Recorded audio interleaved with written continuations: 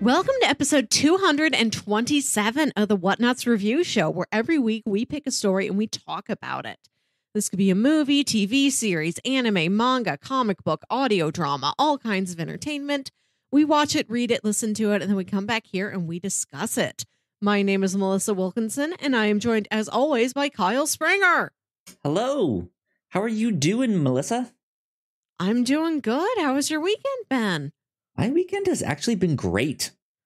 On Saturday, I went to the comic book store. I picked up volume 10 of Saga, as well as volume 5 of Something is Killing the Children, which was, I jumped into both of those immediately, and they are fantastic. I've been waiting so long for Saga to finally be back, and it's here. I'm so excited. And then today was date afternoon with my girlfriend. Oh. And we went to a pumpkin patch. We went on a hayride. We went to a petting zoo and got some pumpkins. And then on our way home, we stopped at a Pops, is what it's called. It's a giant gas station, but the inside is it is both like a 50s style diner, and they have any and all soda you can think of. But it's all like smaller craft stuff. When you came to visit me, you brought me a bunch of Fitz's soda. They had it there. They had Fitz's. Nice. So I can get all sorts of flavors of that stuff. I will have those on the captain's log this next week, and I will try one out for the next couple weeks here, like we did with the ones that you bought me. Awesome. Back then. I'm happy you've got a local Fitz's hookup. Yeah, we sure do. And then after that, we went to a pizza place, and it was a honey sriracha pepperoni pizza with garlic and like those mozzarella. Man, it was so good. Oh, man. It was fantastic. So I've had a great weekend. That's a busy day. Yeah, it was good. We're recording in the evening because I spontaneously went to a theater matinee today. I texted you last night, like, if I get tickets to the theater, can we record it at nighttime? Yeah. Well, it's your birthday week. It is. First of all, happy belated birthday. I've told you. You personally happy birthday on the dates that it actually you must tell me in each feed, right? On each separate podcast. Oh yeah, absolutely. But yeah. So was that the birthday related at all? Were you just like, you know what, for my birthday, I'm gonna go see a play, because why not? No, it was Hadestown was in town, and I was aware of it, and earlier this year I thought, I ought to go see that, but then I had other expenses come up. I put it out of my mind, and I was visiting my friend Ashley yesterday, and she was gonna go, and I'm like, you know what? I think I can join you. I think I can do it. That's cool. Hadestown, wonderful production. I think it's touring, and I think it's going to be in your town soon. So you too can see it. We were almost about to. We were thinking about getting tickets to the Rocky Horror Picture Show. They were doing a stage play of that, but I think we might be a little too busy over the next couple weekends, so we might not get to go to that. But fun stuff, indeed. Well, Melissa, what are we here to talk about on the podcast this week? This week, we are talking about a film from the silver screen master of horror, Vincent Price. We are watching 1971's The Abominable Dr. Phibes, which is directed by Robert Fust. It's guest, but spelled with an F. Fest? I would say this Robert person Fest. Directed it. Robert Fest directed this film. But I don't know how you would pronounce that, but we'll stick with that. We'll stick with Fest, and if we're wrong, we apologize. But yeah, you pitched me a series of Vincent Price movies. Yeah. Because it is spooky month here at the review show, so we're covering all sorts of different kinds of horror stuff of all sorts. and you were like, you know what? We haven't done any kind of Vincent Price stuff. I think you had also said like you personally haven't really seen a Vincent Price movie before. Like you know of him in pop culture and stuff like that. But yeah. We all know Vincent Price. We've all heard his monologue in Thriller. We've seen him on Scooby-Doo. Yep. We know when somebody is doing like a Vincent Price impression or homage, but I thought I had never seen a complete one of his movies. I realized he is the voice of Ratigan, the villain in Disney's The Great Mouse Detective. Yep. So I'd heard him, but I don't think I'd seen a complete Vincent Price movie before, and I thought I owed that to him. As he is a fellow St. Louisian, like me. He's also from St. Louis. He's on our Walk of Fame. We all know him. I gotta pay homage to my homeboy. Good stuff. Good stuff. Yeah. I am really not super familiar with a lot of his actual filmography. So I was kind of in the same boat of like, yeah, I know him just from like pop culture osmosis and stuff like that. I feel like I have seen something with him. I'm sure I have, but I just don't know what. And that just speaks to how much of an impact I think he has on pop culture too, right? Of just like, I feel like I must have seen something. Right. He seems omnipresent. Like you're so familiar with his voice, with his demeanor. You think, I must have seen this guy several times. With his look, yeah. He's so instantly familiar to you. Yeah. But we ended up watching this one because I guess recently you were at like an art fair or like a farmer's market or something like that. Yeah, I was at a local art festival. It was Let Them Eat Art in Maplewood. And I was talking to an artist. I believe the artist was Maxine13. I bought some stickers, but I don't think I took a business card home. This was an artist who did some portraits of some old classic Hollywood stars, including Vincent Price. And I asked, well, what are your recommendations? What are your favorite Vincent Price films? And Abominable Dr. Phibes was, I think, the first one recommended. Yeah, good stuff. So I was like, you know what? I will take that recommendation. Let's do that one. And that's what we're here to talk about this week. The Abominable Dr. Phibes. Man, this... So I was looking at the Wikipedia page, and it seems like this is on...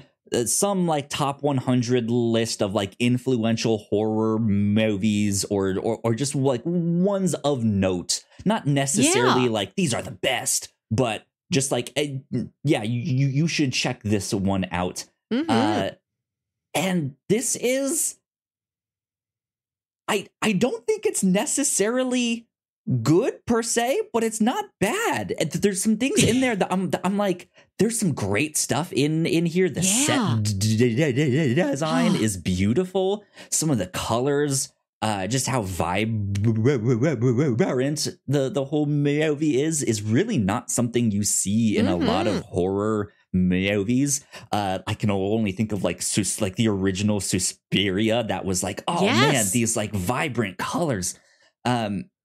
But then just the way it's kind of shot, the way it's kind of directed is unfortunately kind of bland in comparison to this stuff.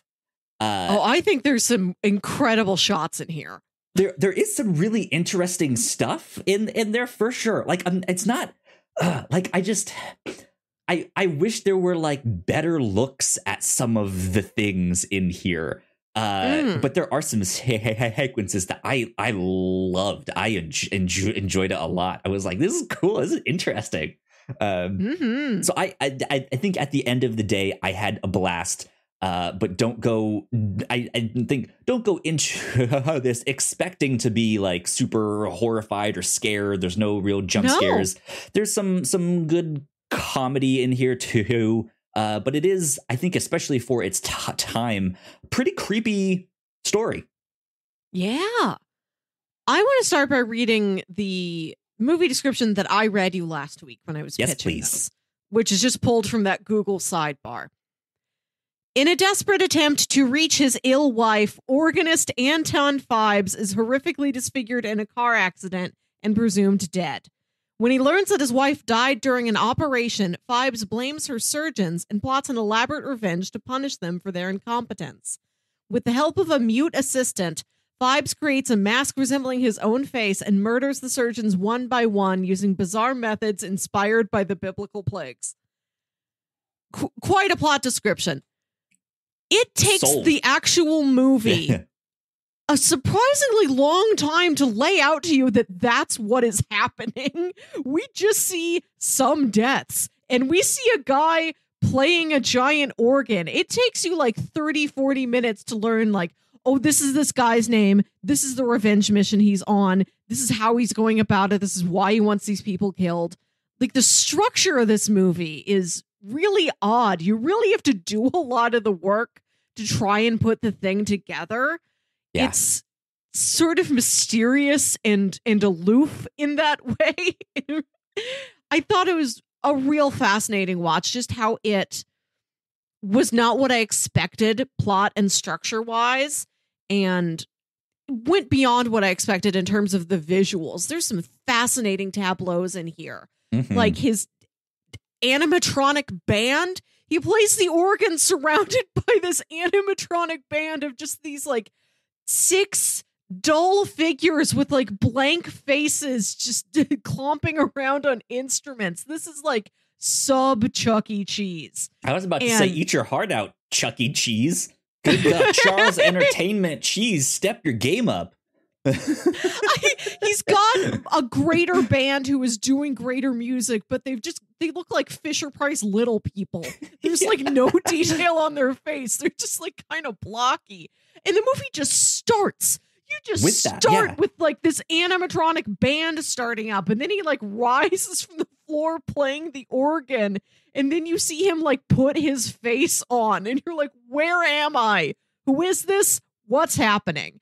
And I really admire a movie that chooses to start with no explanation to you. I think that's great. The movie, time after time, was a surprise. Once you figure out, okay, he's killing all the people who he thinks played a hand in his wife's death, and he's following these biblical plagues. Okay, you've got that, but it puts a lot more surprise into it than you think.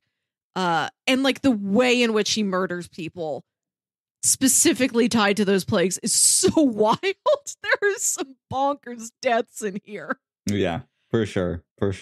It's a trip for sure. I think it was a great recommendation that we got, and I would like to pass that along to all of you out there. Go check this out if you have not already.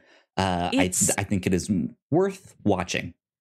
The only place I found to watch it is some obscure app called movieland.tv that I got on my Roku. Yep. That looks exactly like the Roku main menu. So I don't know if you can find it anywhere else. If you're on any other device, you can watch movieland.tv. But I really hope you're able to get your hands on this movie. I hope this is like revisited. I want like a Criterion collection of this. I want the world to know Dr. Phibes. So something that I did not know going into this one is that there's also a sequel to this movies. I don't know the exact name of it, but from I got all the stuff up. It's called Dr. Phibes Rises Again.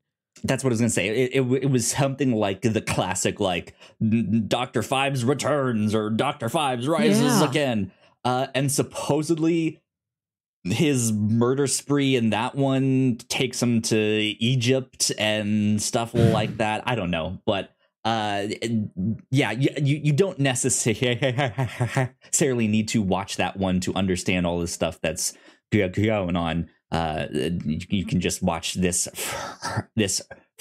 first one and just be like, man, what an interesting movie. Yeah. So go check it out. Before we go into housekeeping, I want to tell you I looked up Vincent Price, the personal man, because I was thinking nobody sounds like him. He's from St. Louis. He's from the same town I am. I've never met anybody who sounds like him. That's not a Midwestern accent. Like, does he have parents from Britain or something like that? Is that what gave him his unique voice? And I wanted to share you these details from his Wikipedia. He was born in 1911 here in St. Louis. The youngest of 4 children of Vincent Leonard Price, president of the National Candy Company. Hey. His wife, Marguerite Cobb Price. His grandfather was Vincent Clarence Price, who invented Dr. Price's baking powder, the first cream of tartar-based baking powder, and it secured the family's fortune. Price was of Welsh and English descent and was a descendant via his father's mother of Peregrine White, the first child born in colonial Massachusetts, being born on the Mayflower while it was in Provincetown Harbor. That's some rich history. Right? He attended St. Louis County Country Day School, which I think is like in my neighborhood. I think that's like 10 minutes away from here. Oh, wow. Yeah, it doesn't say if his parents were directly from England or something. I'm just curious how he got such a unique timbre to his voice that sounds like nobody else from around here. Interesting. Good stuff. Well, yeah. I think at that, we will take a quick break for some housekeeping. And when we get back, we will dive into the Abominable Dr. Phibes more in depth. So we will be right back. We put a lot of hard work into the shows that we make. And yes, we make multiple different shows here at the Whatnauts. And we'd love it if you check them all out. You can find out more information on our website at thewhatnauts.com, as well as your favorite podcasting platform of choice. When you type in the Whatnauts, all of our shows will pop up right there. Just don't forget to give us a nice rating and review if you like the shows. If you want to support what we do here at the Whatnauts, patreon.com/thewhatnauts is the best place to do that. You can support us for as little as $1 a month. You can get all kinds of exclusive content at the $3 tier. You can also get a shout out and a thank you on all of our shows at the $5 tier. You can support us on Twitch by subscribing to our channel at twitch.tv/thewhatnauts, and we would love to have you all join us for our live streams and talk with us in the chat. And lastly, we have merch. If you'd like to grab yourself a shirt or a sweatshirt or a mug or something else, go to thewhatnauts.com/store to pick up some merch today. All right, and we are back. A big shout out to all of our Patreon supporters. Thank you all so much. We appreciate it. Thank you. Of course, if you are at the $3 tier, you get access to all of our exclusive content. And Melissa, you and I just recorded a Patreon exclusive podcast of our Pilots Club on Mockingbird Lane. Do you want to give a quick explainer of what Mockingbird Lane is? Yeah, this was a pilot from the mid-2010s that was not picked up to full series, but did air once as a TV special. And it is a reboot of The Munsters, co-created by Brian Fuller, who's created shows like Pushing Daisies and Hannibal that we've covered here on the review show in the past. Yeah, absolutely. Speaking of, on the review show, like I said, it's spooky month here. It's October 2022. So it's all scary stuff all this month. Last week, we covered a manga by Junji Ito, a collection of his short stories called Shiver. So I highly recommend checking that one out. On the Captain's Log, Melissa, it sounds like you're going to be running some kind of fantasy draft at your work. So you employed my help to create a list of at least 50 monsters. So that you could run a monster draft at work there. So this that was is what we're doing for our office Halloween party. Is we're all going to draft monster squads. Sounds fun. Last but not least, on the Reactor Core, we have our second Star Wars Andor reaction up for episodes 4 through 6. So please go check that one out. We also have our reactions to the finale of She-Hulk on, or at least the finale of season 1. It seems like season 2 has been confirmed in the works, but I also am not 100% sure on that because I've also seen more recent stuff that is like Tatiana Maslany doesn't know if there's going to be a season 2. So I was like, okay, weird. But we have our reactions to She-Hulk up on the Reactor Core. So be on the lookout for that. as well as Werewolf by Night from Marvel. So more scary stuff, more horror, Halloween, good fun times. Mm-hmm. So there you go. But that is the housekeeping for now. With that, I say let's get into spoilers. All right. Spoiler mode. So actually, the first thing that I want to talk about is the whole description, like the structure of this movie. Because this, I think, is one of the most fascinating things in this.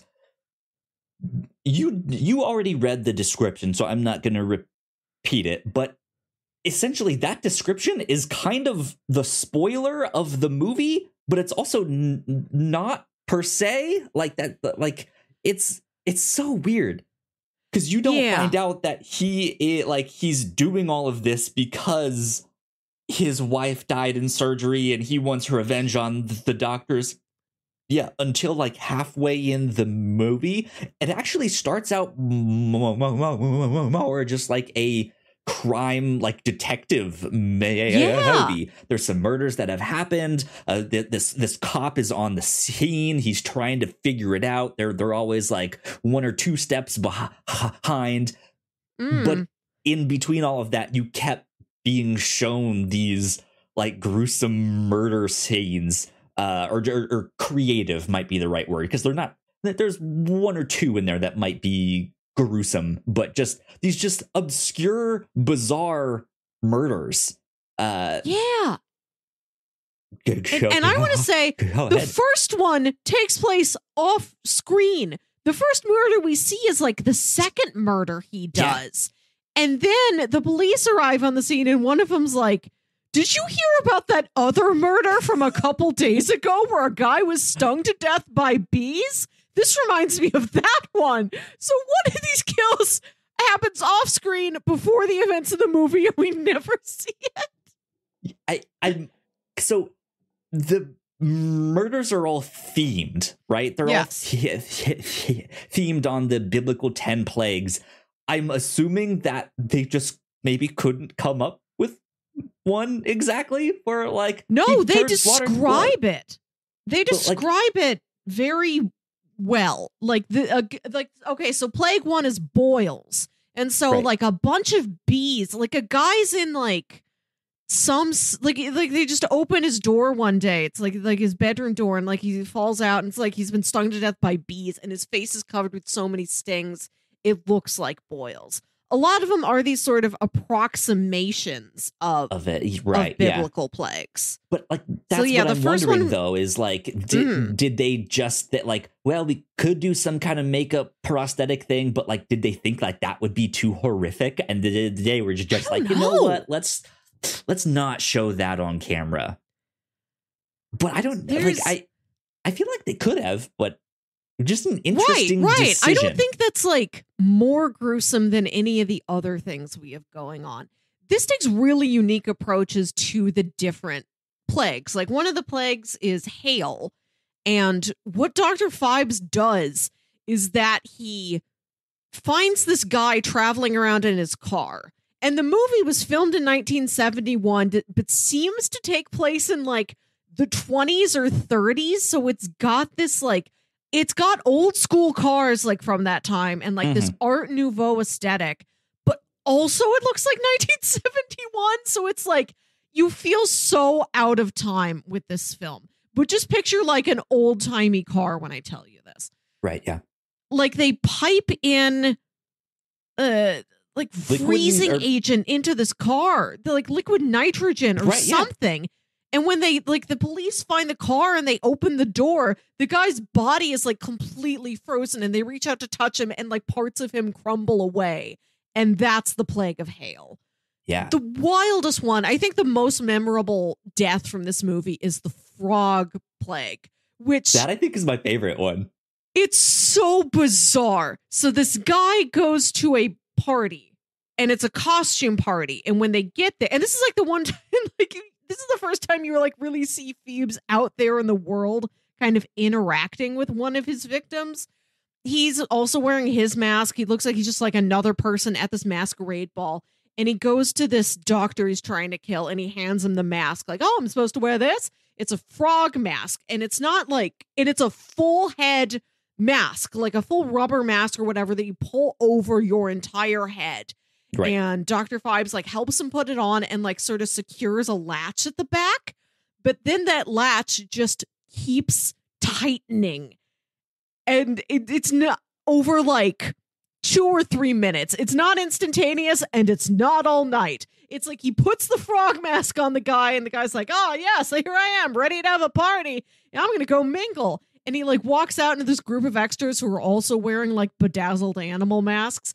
And he immediately starts getting uncomfortable and then like kind of pulling at his mask and clawing at his neck. Yeah, and then within like 2 minutes, he's like collapsed on the velvet stairs. It's like this thing like completely collapses his neck and he starts bleeding. And all these other party goers just like stare at him. They have no idea what's happening. But they're like not in a panic. They're just, just like, I mean, he's not screaming. Like he's not like he just seems to be stumbling around like he's drunk. Maybe the mask is too tight and he needs to throw up or something. So they're just kind of like, what is happening with this guy here? Like they're just confused.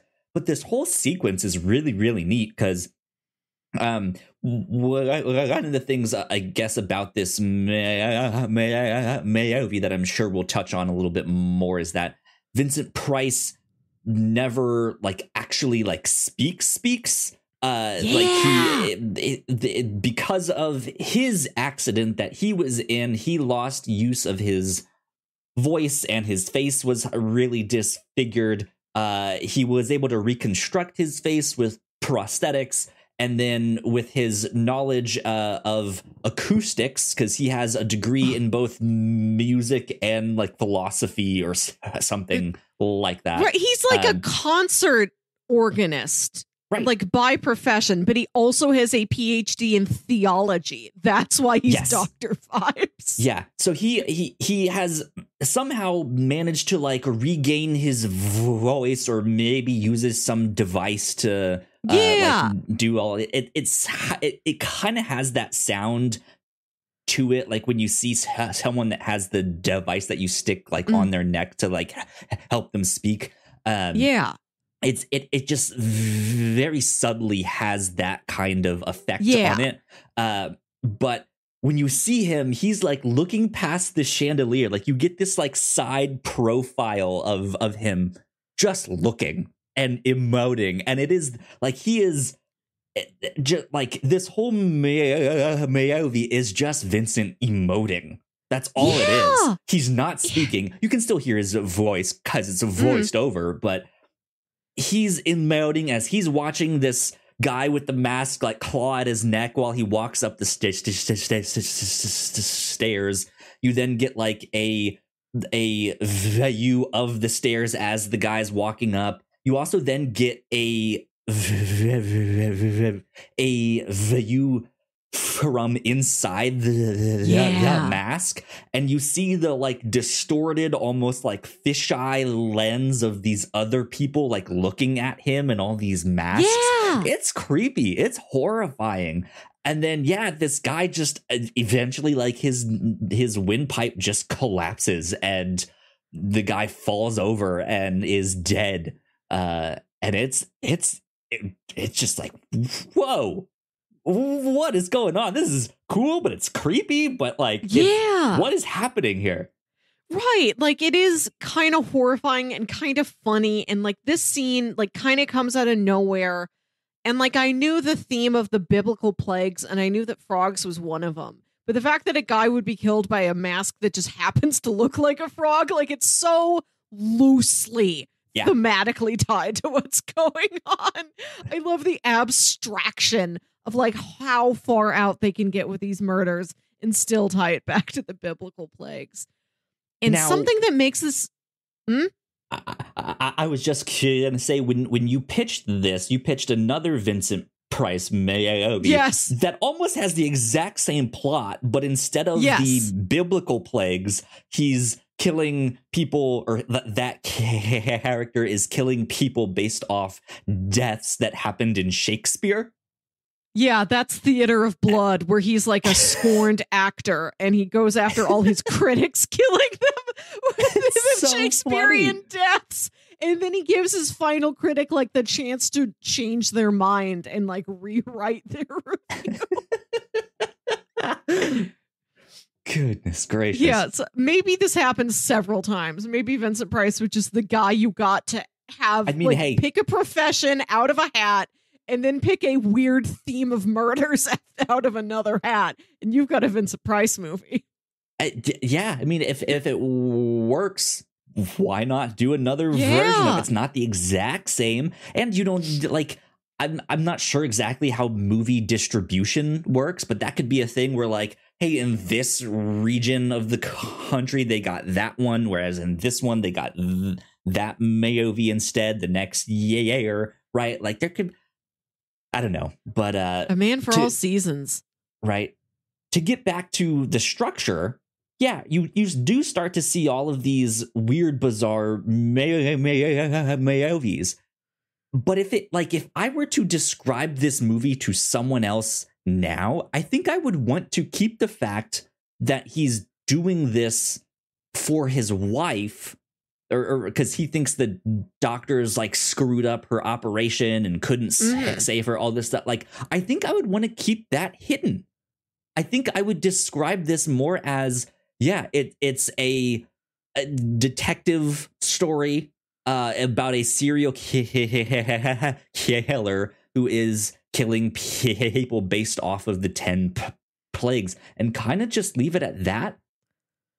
But then leave some kind of note like, but man, the sets on this are kind of ridiculous.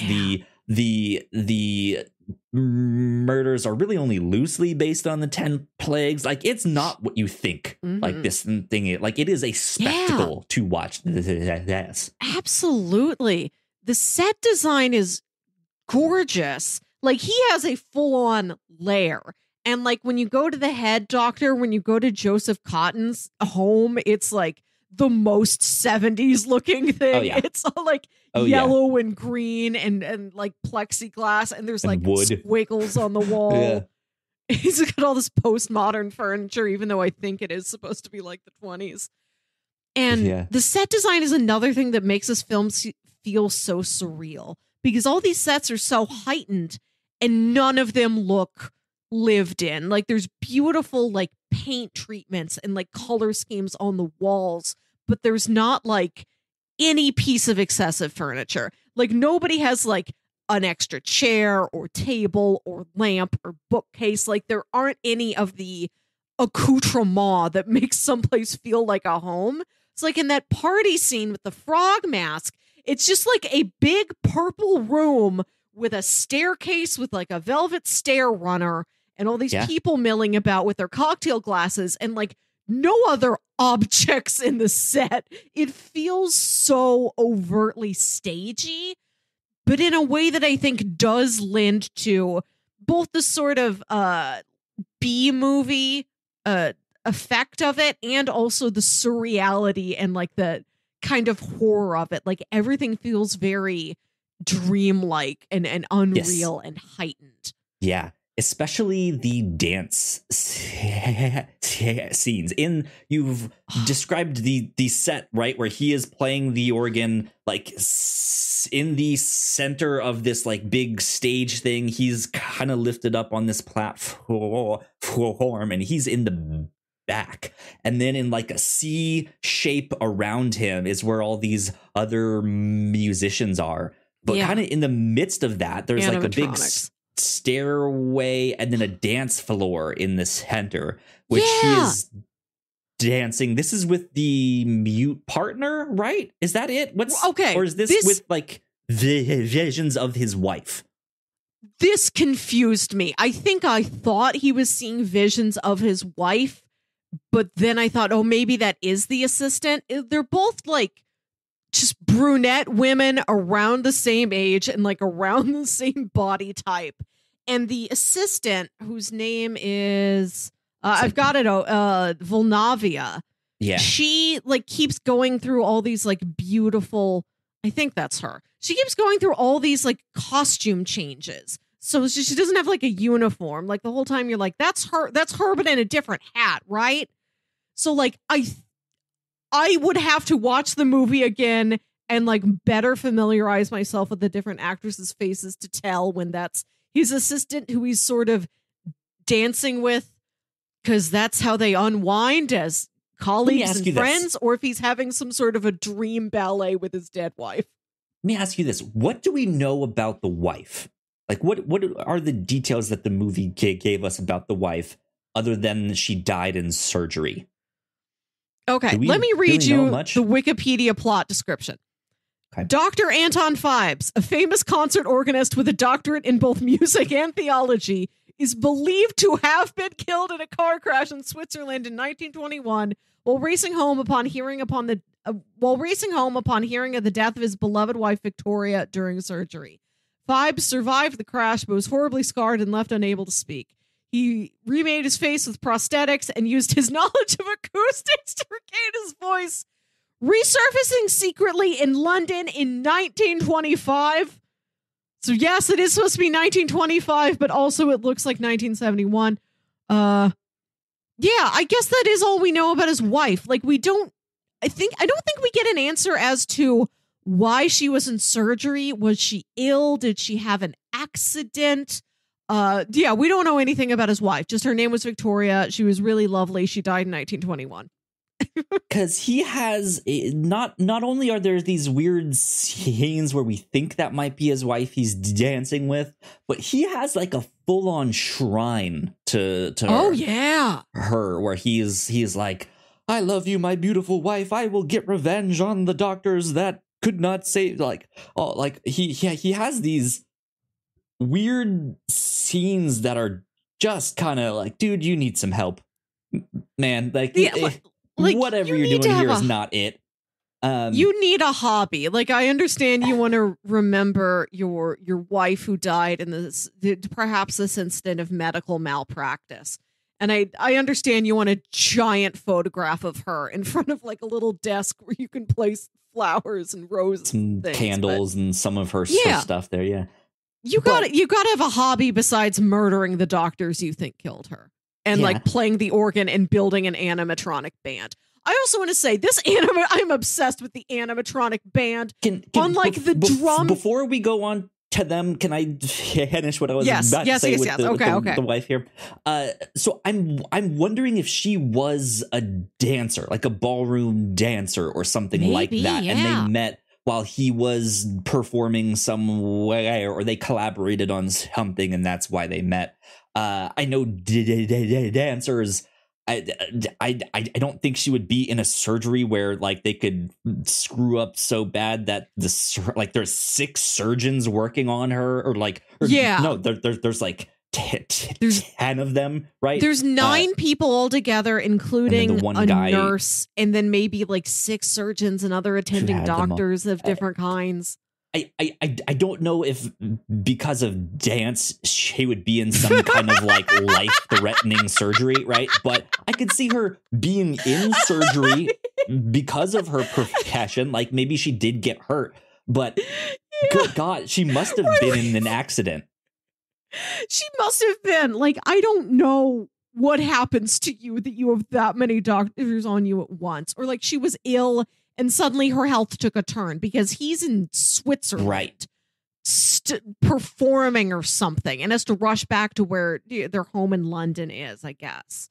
But we have watched both versions of Suspiria and Black Swan on the show, which do involve very life-threatening dance accidents. But I think those are the only movies with deadly dance accidents. Yeah. She must have been in an accident. But yes, let's talk about these animatronics. This is how the movie opens. Okay, and the drum kit says on it, Dr. Phibes animatronic wizards. And I thought, oh, maybe this is another thing he does. Like, he was known in his career as an organist, but also an inventor. He invented an animatronic band to play with him. You know, like he took him on the road. And now he has them in his private home.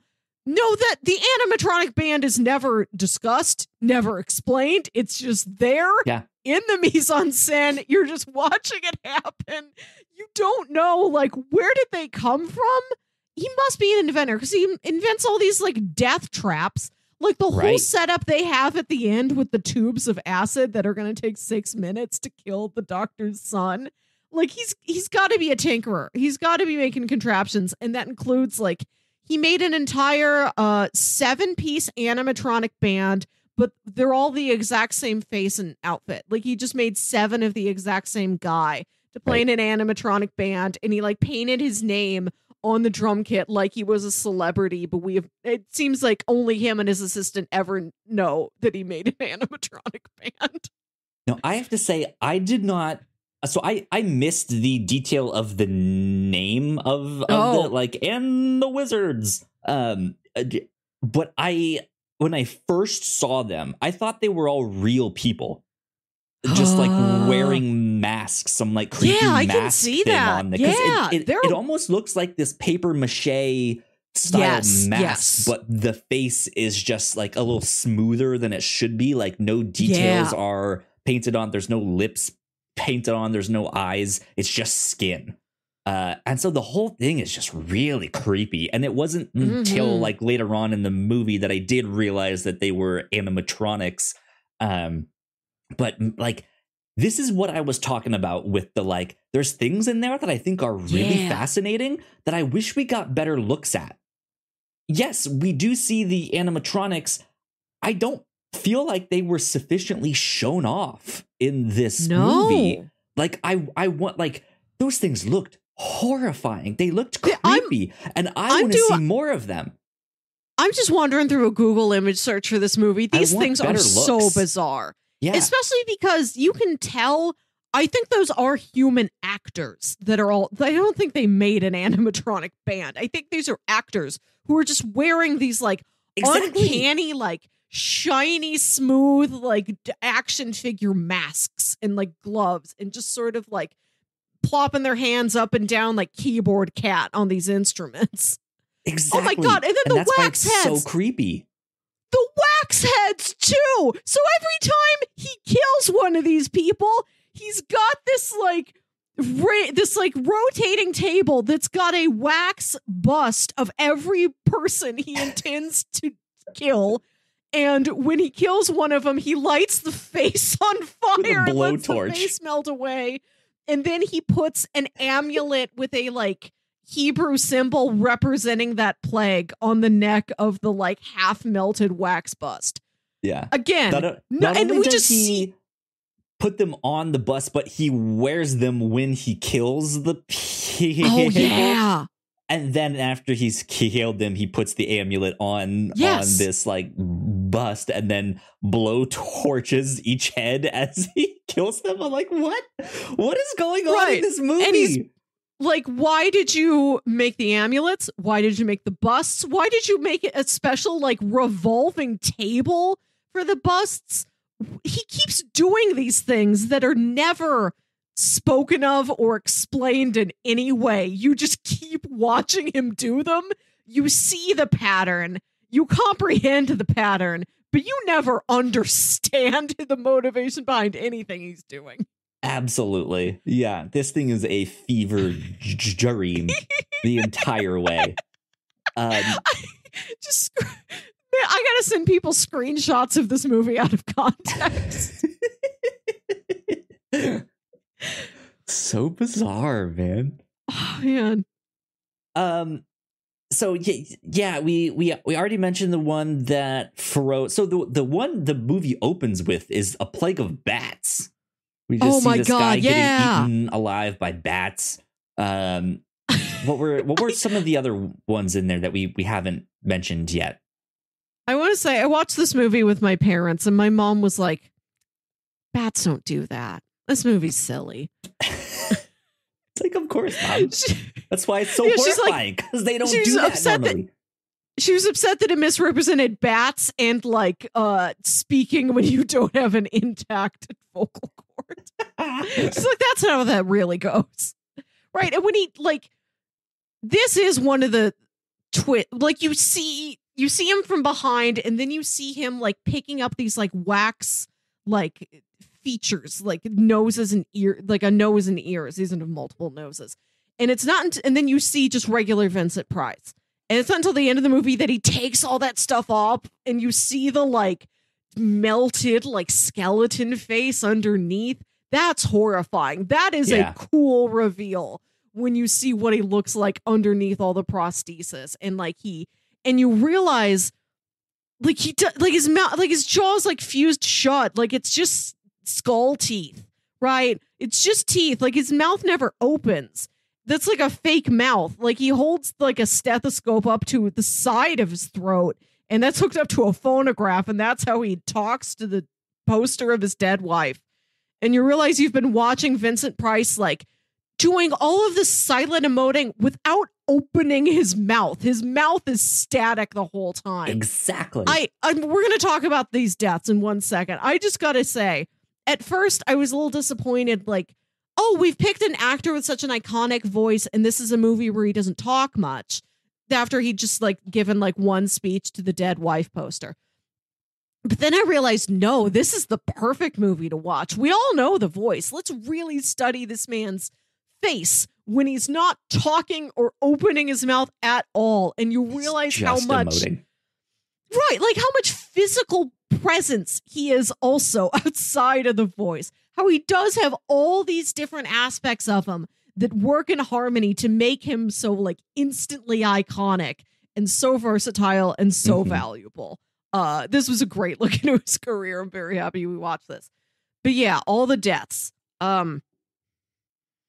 Other plagues. Well,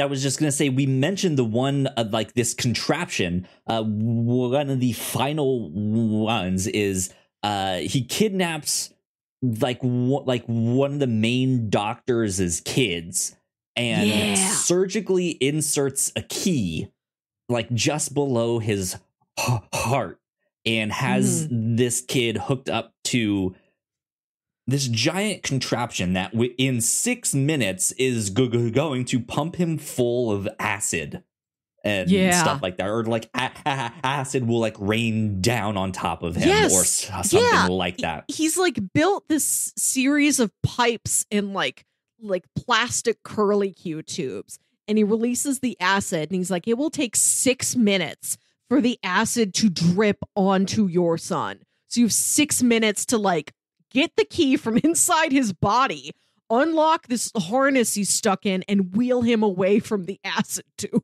Yeah, that one was a neat one because the doctor does save his kid, but in the chaos of like getting him out and moving all of this stuff, this is where what was her name again?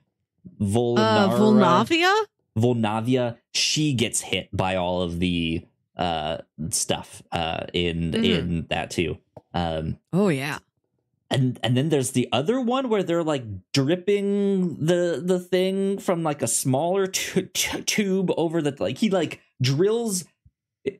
Let me take a step back here because he has like a full body cutout. Oh my just like god! White, yes. Like, why? I have no idea. Pointless. He lays it doesn't serve a purpose. Down, lays it down on the floor, and then drills a hole like right in the middle of the forehead.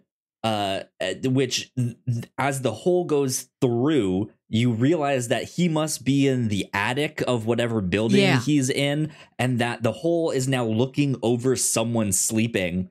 And I think this is the nurse that he was he killed, right? And then like inserts some tube in this hole, and there's this like green ooze that goes in there and drips on her and like melts off her face. No, what happens is first first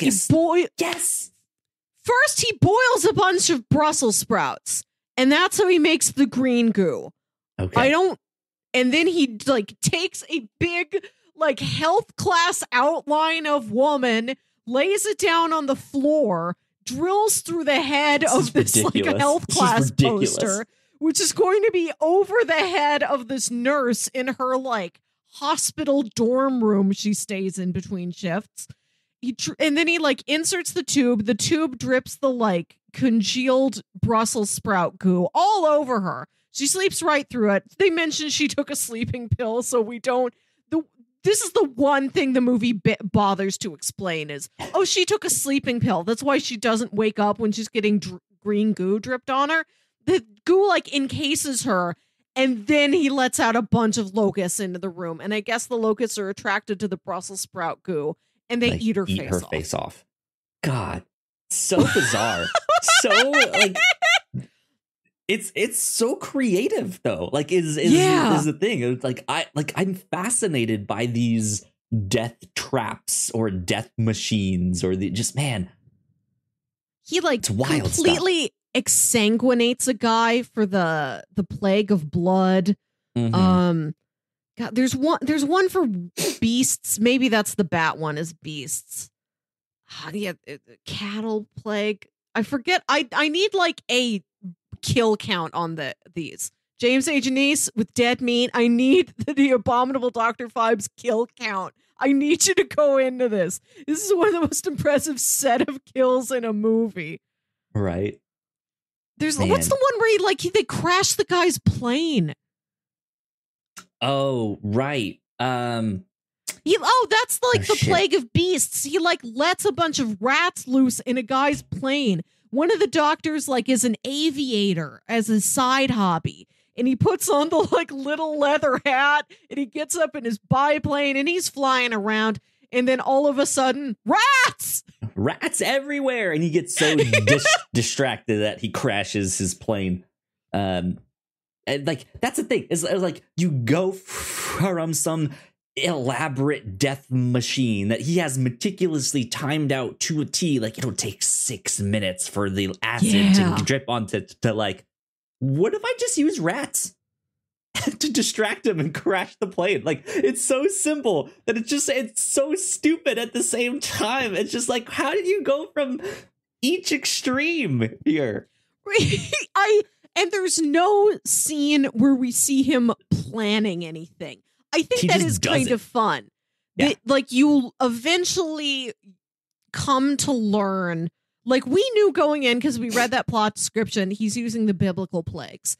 But because they're so abstract in the movie, I don't think that I would have realized that's what's happening until the police in the movie realize that's what's happening. And even then, like even if you've got that concept of, okay, biblical plagues, you're never going to get to, oh, let a bunch of rats loose in a plane. Like you're not keyed in. You don't see him putting things together. Or if you do, it's the scene where he's boiling a bunch of Brussels sprouts that's going to lead to locusts. But like, you can't draw that line yourself. You can't go A to B to C because the movie's going like A to T to G to Y. It's all over the place. You're in the dark. You were just along for the ride with this movie. You don't know where it's going. You're seeing all these images. You've no idea what they mean. So bizarre. So bizarre. Let's see. So we have to talk about the last one. He has finally killed all of the doctors, or most of them, I think. And it is kind of revealed that he is kind of trying to like resurrect his wife or like take care of her, even though she's dead still somehow. When the police realize it might be him, they're like, no, but he died in a car accident 4 years ago. We have ashes. And then somebody's like, well, how do you know those are his ashes? What if he was driving with a chauffeur and you have the chauffeur's ashes? Right. And like they go to the tomb where supposedly like him and his wife are interred, and like both like they test and like her coffin's empty. Like they're not there. Her coffin's empty. So you realize something happened to her body, and you don't know at that point. It's sort of ambiguous. Like maybe there's no way his wife was alive. You know, it's not like she got up and walked out of there. Like, he must have taken her corpse. And like we see at the end of the movie, he's got like one of those like bug out beds, one of those like panic room beds that like entirely seals upon itself. Like this platform rises up from the floor and it's got a bunch of mirrors on the ceiling. And then inside is like a rich, lush bed and his wife is lying there. And then he like lies down there with her under like a mural of the sun and the moon and the stars. Yeah. And a bunch of sexy mirrors. But he's at the same time he lays down in there, he's pumping his blood out into her, I think. And he's putting embalming fluid into him, right? No, he's replacing his blood with embalming fluid. Blood goes out just to like a tank of blood, I guess, and then embalming fluid goes Interesting. in. I don't think the blood's going anywhere. I don't know. Because then they both get sealed in there. Like, I think there's a part in the movie where you're like, maybe she's back to life, but no, I think she's straight up dead and just like weirdly preserved really well so that she still looks practically alive even though she's been dead for 4 years. Yeah. So then the cops show up like right as this like secret room bed thing seals itself, and they were just like, he was just right here, where'd he go? They can't find him, and so they just kind of give up, and they were like, I guess the last plague was the plague of darkness. And then like that's just kind of the end, and you're like, oh, the last plague is himself. Like he trapped himself in this thing with his wife, and it's just pitch black. But the darkness biblically only lasts for 3 days. So I don't know. I don't know, but yeah, it's a weird ending to the movie where he just kind of escapes and the cops just kind of give up. They're like, all right, well, he escaped. Oh well. Yeah, like we don't really we've not known what to do the whole time. They're like not comically inept, but they truly are like always several steps behind, and we spend a lot of time on just sort of like bland, mundane business with Scotland Yard. Yeah. And sometimes they are really dumb. Like they're talking to Dr. Joseph Cotton, and they're like, it looks like you'll be the final death. I think he's saving you for last since you were the head surgeon. Well, the final plague, we all know that's coming up. We know the plague coming up is death of the firstborn. And Joseph Cotton's like, well, thank goodness my older brother's already dead. Like they can't do that one to me. And then like it takes them a while to be like, wait a minute, Joseph Cotton, you have a son. He's going to go for your son. I'm like, yeah, we've known this for an hour. We can see that part coming very clearly. Yeah. God, it's such a interesting movie. It's fascinating. But like that's the thing is it's so bizarre that I just felt like I was kind of lost some of the times. I was like, what is happening? That's why I was like, it's not good per se, but it's not bad.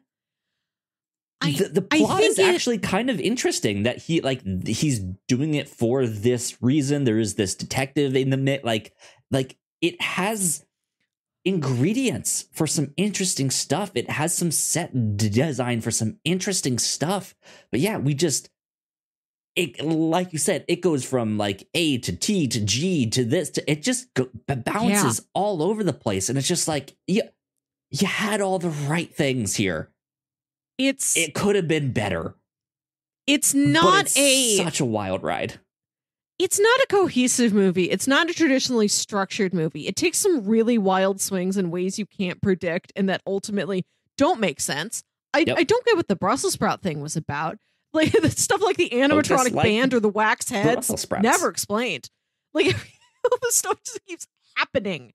And like, I don't think it's a movie that if you were to score it against like a filmmaking rule book, it would not get a positive score. But I loved this ride that I was on, where like I am like playing catch up with the movie itself. And then at the end of the thing, I still do not know what was happening half the time. It's so beautiful. It's so surreal. It's so eerie. I had so much fun with this. I think this is like, kind of a B movie. I would classify it as that. Oh, yeah, for sure. But it has got panache, and it like, I think it's good. I think it succeeds on what it wanted itself to be. And I think I haven't heard of, I think I've heard of this title before a couple times. Mm-hmm. I think the people who do know this movie really love it, and I'm one of those now. I really want people to find this movie. I'm also like Googling it. I'm in a Google image search so I can revisit some of these beautiful sets. I love the poster for this movie. It's like him looking like he's about to kiss, I think, Volnavia. And the poster says love means never having to say you're ugly, because it's him with his face entirely removed when he's the skeleton man. Yeah. And there's another one that's that image, but there's a big sticker over his face that says, the authorities will not permit this face to be shown on advertisements. Like, it is so schlocky sensationalism. Why? I dig it. I dig what this movie is about. And I want to talk briefly about what I mentioned earlier with the cinematography in this movie. Yes. The film stock looks like it's almost like it's shot on video or something. Like, sometimes it has the look of like an old soap opera. It's got that kind of visual quality to it, which is it's odd. Yeah, it's less cinematic and more like TV studio. If that makes sense. Kind of. I think it adds to, it's part of the soup of odd things that make this movie work for me. Yep. And there's a couple like really startling close-ups on things. There's like intense close-ups. Like when we first get to that costume party, I think it starts with like a close-up on like a mask or a bottle of champagne or something. And then it sort of zooms up and pans out and you see where you are. You're in the middle of this costume party. Mm-hmm. And also there are these really static, like distant shots, like in one of the scenes where like he's, again, we would have to go back and confirm, is this like a vision of his dead wife, or is this him sort of having a weird flirtation with his assistant Volnavia? But like she's like sitting at like this little dinner table and he's approaching her, and like it's a far away, it's the sort of distant, like wide frame static shot. And there's a shot like that later on, I think, when him and Joseph Cotton are confronting each other. And like there's a tension to a shot like that when it's still and it's just, there's all this negative space in the frame and it's just the actors and they're far away. And there's a tension in all the things that could fill that negative space and all the movements that the actors could have, like to fill with this like big static void that is the frame of the film. I think shots like that, like when used well, like really work. There's a chill to a shot like that in a context like this when you truly have no idea what's going on. There's something looming in a shot with a lot of negative space like that, where it's like, okay, I think I see characters going across from one side of the screen to the other, but how? Like physically and emotionally and plot wise, how? You seem like you're leaving space open for something to happen. What is it going to be? Yeah. I think the only, like, the last thing I want to say is just kind of to reiterate that, like, I feel like there's a bunch of interesting things in here that I wish the shots focused on more, whether it be the animatronics or like, what is it like? Can we learn anything more about the wife that died based on the shrine that's in the air? Can we learn a little bit more about her? Even just like, there's just interesting like, why did they choose to do this like inside the mask shot in the thing, but you have literally nothing else like it any other time in the film? It's just a weird, interesting, creative decision to put that in there. I kind of wish there was something more. Like, could we have gotten a look from inside the prosthetics of Vincent? I'd like Price's that character. Not sure if it would work out, but like, it was only used for this one scene. Right. It was just like, man, I want to see more of that set, the like weird animatronic set, not just the animatronics themselves, but the set.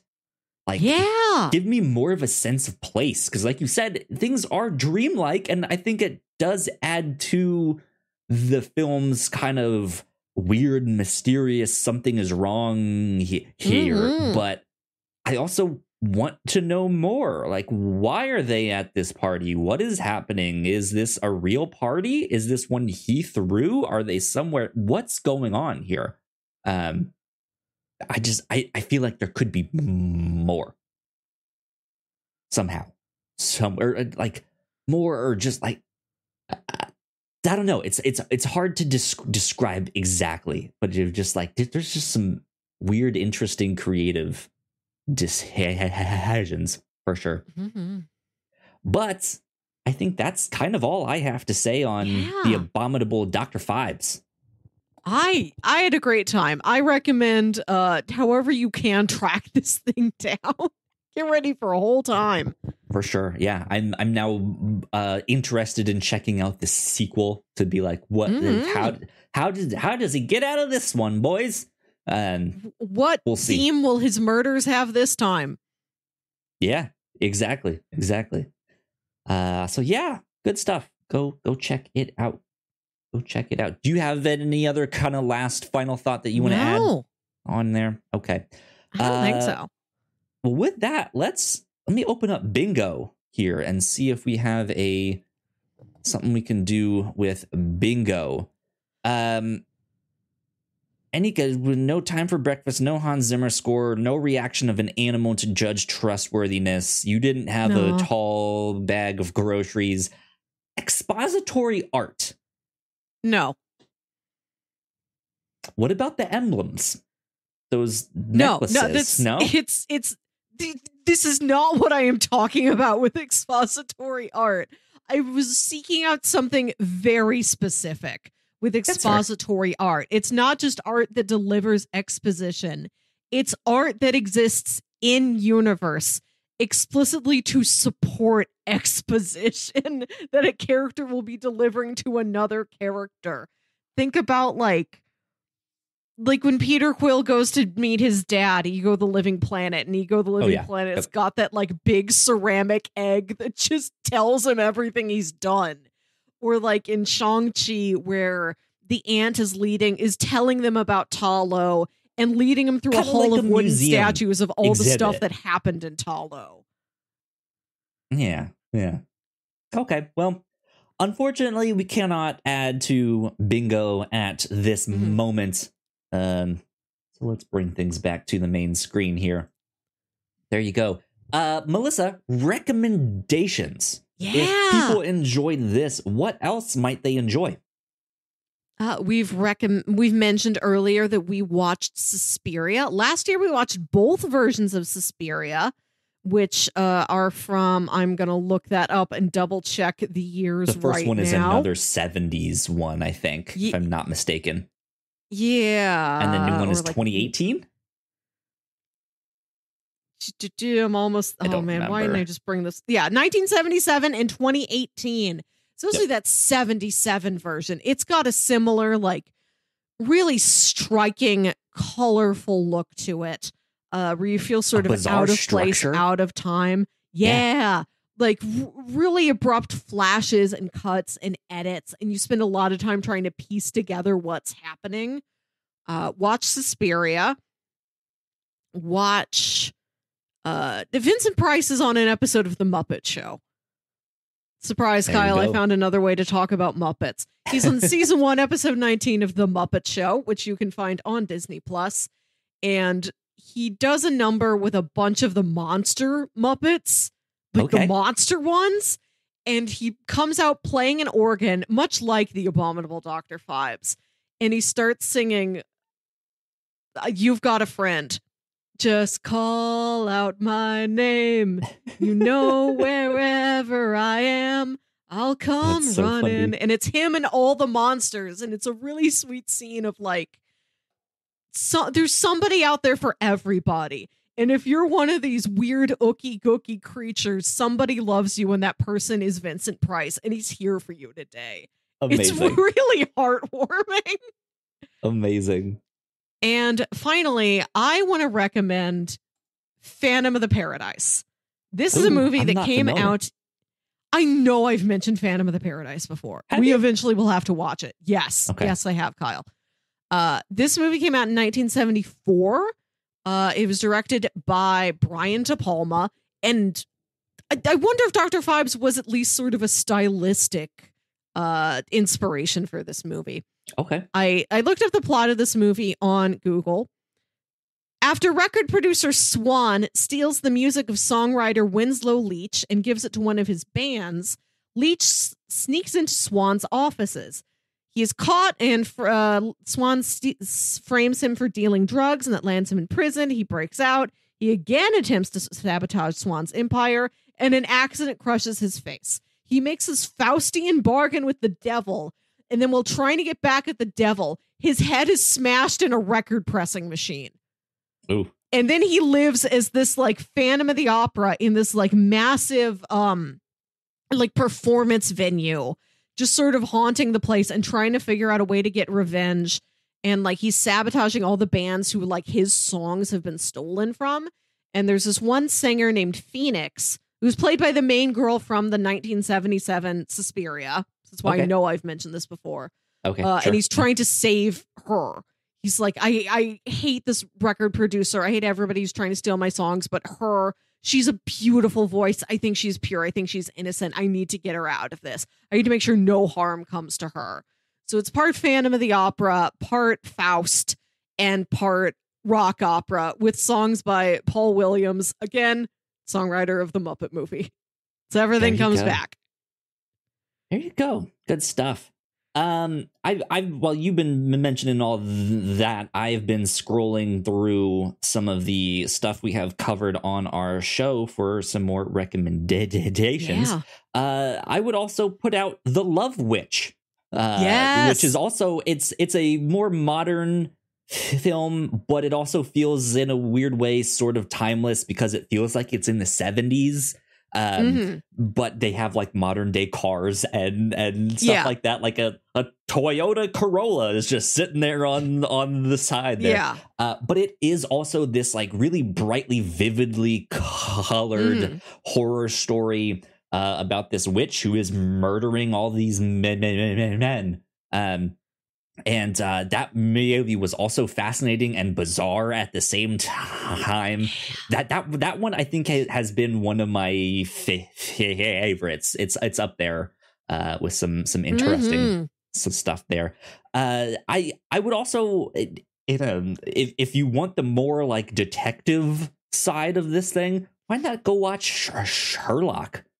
Yeah. In a weird way, this feels kind of like an episode of Sherlock. This seems like that. It's something that one of the serial killers or criminal whoever that Sherlock would take down in an episode of his show. So yeah, go watch Sherlock. Why not? Why not? Mm-hmm. But yeah, those were the recommendations that I wanted to toss out there as well. Okay, solid. All right, Melissa, it is my turn to do pitches for next week. So we have not done a horror television show this month yet. So I wanted to That's true. Pitch some horror TV shows. We've done movies, we've done comics. Now let's get some TV shows in there. So the 3 series I have here, the longest one is 10 episodes. There's 2 of them that are 10 episodes, and there's one that's 8. But I wanted to get some mostly recent stuff in there. My pitch for this week actually changed a bunch. Right before here, I was like, I should do this thing, but I don't know. I can't really find them on streaming platforms, so I don't know if I really want to do that one yet. But well, we're in a good time for horror TV, and especially if you branch that out into just general murder. Lots of murder TV you can watch. So, recently I signed up for a subscription to Apple TV Plus, or whatever it's called. So I wanted to pitch season 1 of Servant. Ha ha! I had a feeling you would already know what this one is about. It is an M. Night Shyamalan TV show. That's my boy. And this one looks sufficiently creepy. I've seen the trailer. It is bizarre. It meets the creepy quota. It does. This is about a wealthy Philadelphia couple, Dorothy and Sean Turner, and they experience a fracture in their marriage after the death of their 13-week-old son, Jericho. The couple undergo transitory object therapy using a lifelike reborn doll after Dorothy experiences a full psychotic break. The doll, which Dorothy believes is her real child, was the only thing that brought her out of a catatonic state following her son's death. 6 weeks after, they hire a young nanny, Leanne Grayson, to move in and take care of Jericho, the reborn doll, opening their home to a mysterious force. While Sean deals with the grief on his own, he becomes deeply suspicious of Leanne. So yeah, just a weird premise. There's only one actor that I recognize in this, and that would be Rupert Grint from the Harry Potter movies. Good old Ron. So that would be pitch number 1. That being said, it also looks like Melissa's camera has frozen. So we are going to take a quick break while we figure out that, and I'll be right back. Okay, and we are back after some quick technical difficulties. Melissa, let me get on to pitch number 2 here. Yeah. This one is very recent. This only came out in the last week or so. This is Midnight Club on Netflix. Yeah.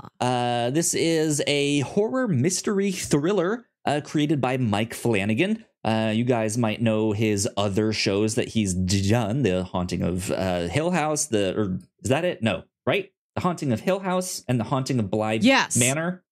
And then those are his, and it's another midnight thing, because he's done like Haunting, Midnight, and then it's like Midnight Mass or something. Yes, Midnight Mass.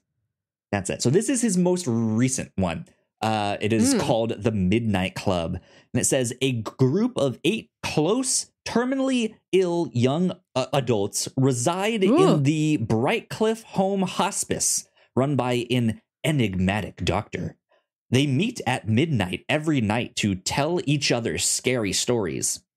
One night, they make a pact that the first one to succumb to their disease is responsible for communicating with the others from beyond the grave. After one of them dies, bizarre occurrences begin. So interesting. There you go. Yeah.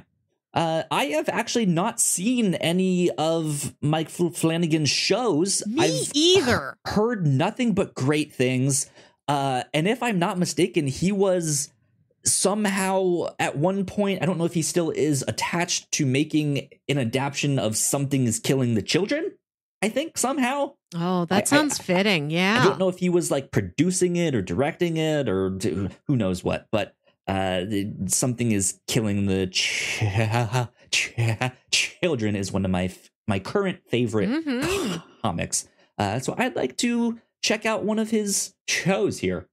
And this is his most recent one, The Midnight Club. That's pitch number 2.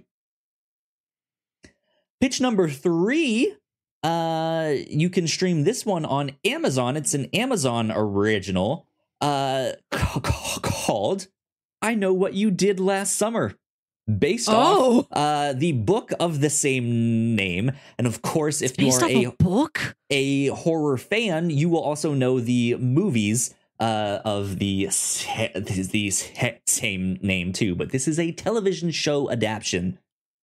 Wow.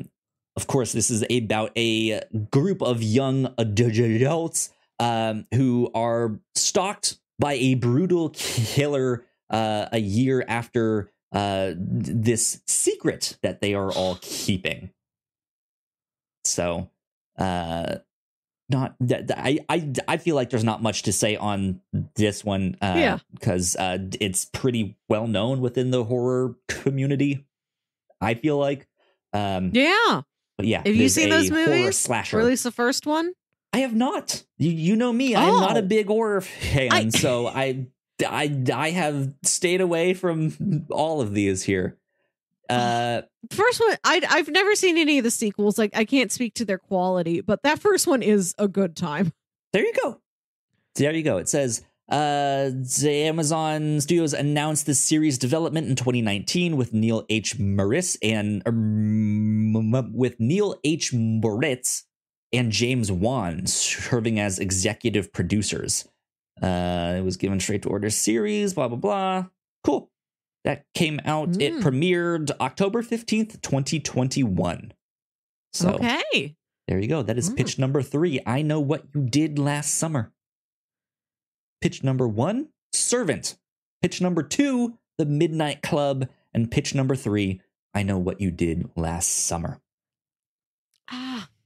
I don't think we should watch the series until you've seen at least the first movie. And we're both in the same boat with Mike Flanagan. I know him by reputation. I think I've watched a recap video of Dr. Sleep. Like, I was like, I don't know if I'm in for Dr. Sleep. Oh, he did Dr. Sleep too? I think so. Interesting. Okay. He's got quite a horror pedigree. And I watched like the first episode of Haunting of Hill House to get a taste for it. And I want to continue with it. And I don't know if I should jump in and fully watch the latest thing he's done when I know he's got like such a solid history of other stuff I've been meaning to get to. I kind of want to watch some of his earlier stuff and get a bit more context for what he's doing, at least like stylistically, you know? I gotcha. But you know what I do have context for? M. Night Shyamalan, and you do too. We've talked about Unbreakable, Split, and Glass on the show before. We've of course, we've seen a number of his movies over the years. So, yeah, and he's had a spotty career, but for me, at least, when he hits, he hits. And I know Servant is a show I haven't heard a lot about it, but I know it's gone on to several seasons. It's at least on season 3. I think they've completed 3 seasons now of this show. So. We'll see. There's got to be something to it. I want to see his TV work. I've been meaning to check out this and Wayward Pines, which has also shown up several times in the pitch rotation, and we haven't gotten to it. So let's watch season 1 of Servant. Sounds good. And I think this is also like a kind of horror that we haven't tackled yet really on the show. Like just this like creepy doll, right? Like we haven't done like creepy doll horror. That's true. So. Cool. Good stuff. That is what we shall do for this next week. You guys can find Servant on Apple TV Plus. I believe season 1 is 10 episodes. So go check it out. And that's what we will do for this next week. So, Melissa, where can the people find you on the internet? You can find me on Twitter and Instagram at Wilkywit. That's WILKYWIT.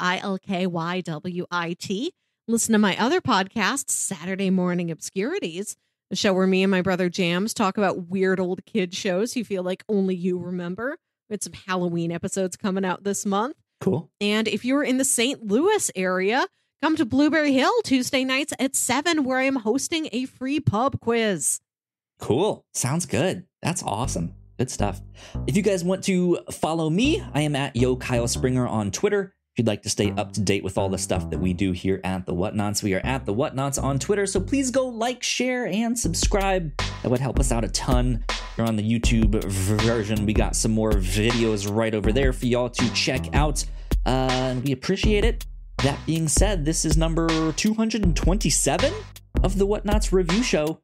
We will see you all next time. Bye. Bye.